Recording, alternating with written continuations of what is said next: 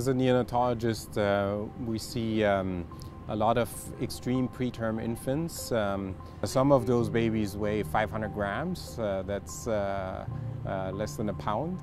And one of the main complications is bronchopulmonary dysplasia, chronic lung disease of prematurity. And in Canada, there are 1,000 babies every year that get bronchopulmonary dysplasia because they're born too early. Their lungs are not yet fully developed.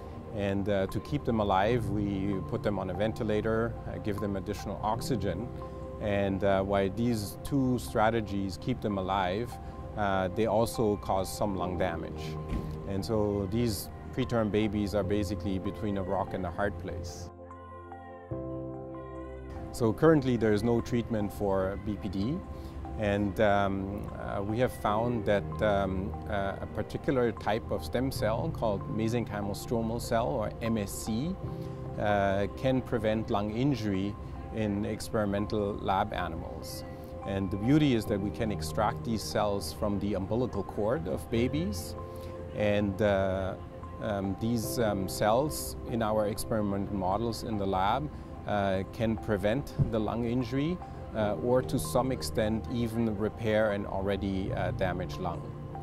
And so now we are currently running a phase 1 trial that we call HULK, helping underdeveloped lungs with cells. And we're testing this here at the Ottawa Hospital in extreme preterm babies. And so it's a phase 1 trial that will test the feasibility and safety of cord-derived mesenchymal stromal cells in preterm babies. We will be the first in North America to do this clinical trial.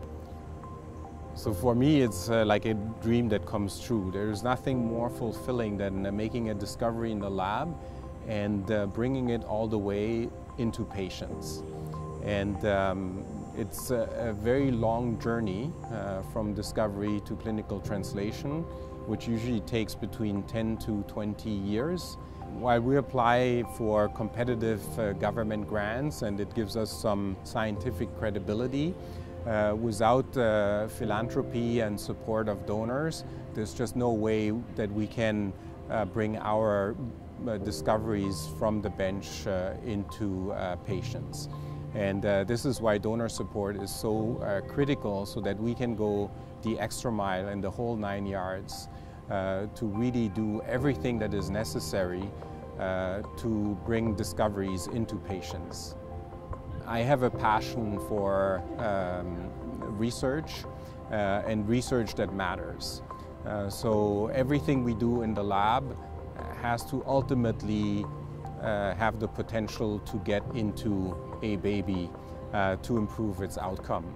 And of course there are setbacks, but again, the passion and when you're in the clinic and you see those babies, you know why you're doing this in the lab, and you really hope that one day you can make a difference in the clinical setting.